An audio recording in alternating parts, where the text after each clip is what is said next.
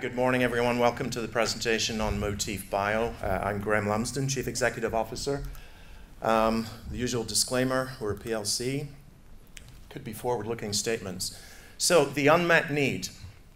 This is Dr. Margaret Chan, Director General of the World Health Organization, worried that if we don't have enough new antibiotics coming to market soon, we're going to be back in a pre-antibiotic era. And what she's referring to is we've kind of taken antibiotics for granted.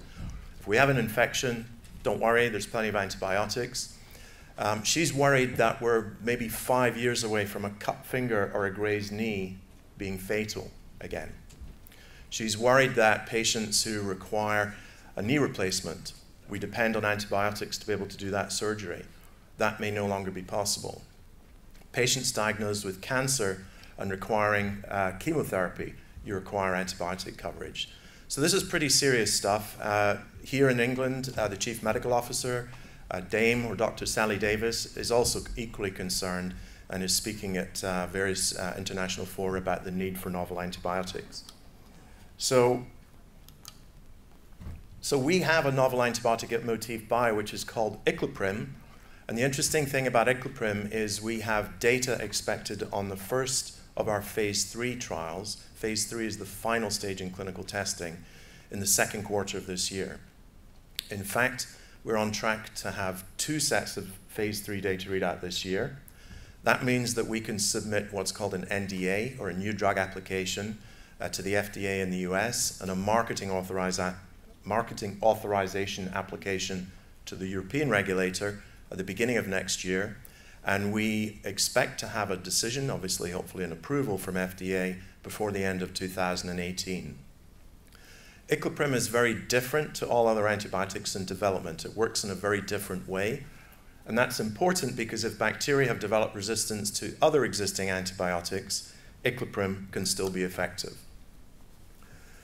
Once we have the 2 phase 3 trials completed this year, we expect to move on to a 3rd phase 3 trial in a completely different indication. The first 2 trials are in the most common cause of gram-positive hospital infections, something called acute bacterial skin and skin structure infections.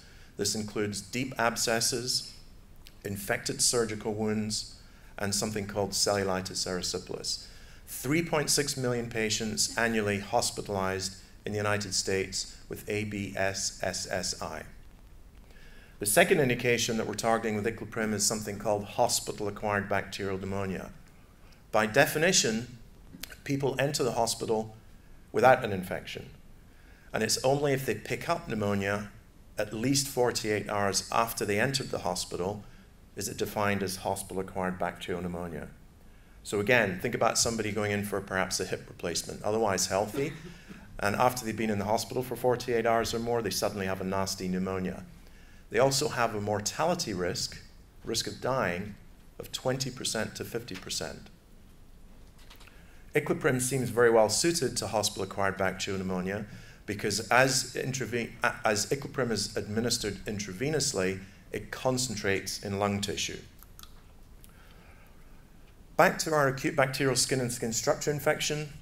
There are 3.6 million patients in the US every year, and about a quarter of them also have kidney disease. This is what we know as the baby boomer generation, people in the 60s and 70s who are starting to suffer from things like kidney disease, diabetes, other things that make them more susceptible to these infections. The standard of care antibiotic today, something called vancomycin, is a very poor fit for these patients who have serious skin infections plus kidney disease with or without diabetes. Iclaprim is an ideal fit for those patients. And as you can see on this slide, that's just under 1 million patients annually just in the United States. Iclaprim is very well differentiated against the 3 standard of care antibiotics used today in a hospital. That's vancomycin that we just mentioned, linezolid, and daptomycin. Iclaprim can compete very well against the 3 standard of care antibiotics. We've been doing a lot of market research with physicians who will ultimately prescribe Iclaprim, as well as payers who will pay to put Iclaprim in the hospital so the doctors can prescribe it. They are very positive about the benefits of Iclaprim. And as you can see at the bottom of this slide, when asked about the next 20 patients they expect to treat with serious skin infections and kidney disease, they expect to treat about 40% of them with Iclaprim if there's severe moderate renal impairment. If it's mild renal impairment, they expect 30% of those patients to get Iclaprim, and 20% of patients even without renal impairment. So if you do the math on this, we're talking about peak year revenue of several $100 million, just for the first indication. Here's what I said earlier, without going into all the details because we don't have time. You see a lot of names on the left of the slide. You see a lot of names on the right of the slide. These are all the other antibiotics that are either on the market or in development. Iclaprim, highlighted in red, is a very different and underutilized mechanism of action. That's very important when these bacteria are mutating and developing resistance to the other antibiotics. One of the other key differentiating aspects about Iclaprim is its very fast acting, or what we call rapidly bactericidal. So here on the chart, the green line is Iclaprim, and it dives down to the baseline about twice as fast as the red line, which is vancomycin. Our phase 3 clinical trials are comparing Iclaprim and vancomycin. So we're hoping that we see a faster effect, which translates into fewer days in the hospital, which is a huge cost saving for hospital systems all around the world. So these are the two trials that are currently underway. 1,200 patients, 160 trial sites. The first one we disclosed at the beginning of February is already finished. We're just waiting for the clinical research organization to collect all the data, and we're on track to be able to share that with everyone in the second quarter of this year. I mentioned hospital-acquired bacterial pneumonia. This is what's called a healthy volunteer study. I'm guessing most likely students who received Iclaprim intravenously, and then samples were taken from their lungs. And as you can see on the slide in the box highlighted in red, Iclaprim concentrates in lung tissue, unlike the other two antibiotics on this slide, linezolid and daptomycin, which do not concentrate in lungs. If you have a patient with pneumonia, it seems to be a good idea if you have an antibiotic that concentrates in the lung. We also have what's called phase 2 clinical trial data showing that patients with hospital-acquired bacterial pneumonia have very good results when treated with Iclaprim.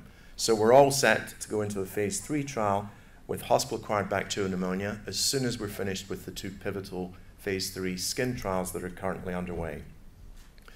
We've been public since April 2015 on AIM, and we listed on NASDAQ in November of last year. So we're not quite 2 years old as a public company.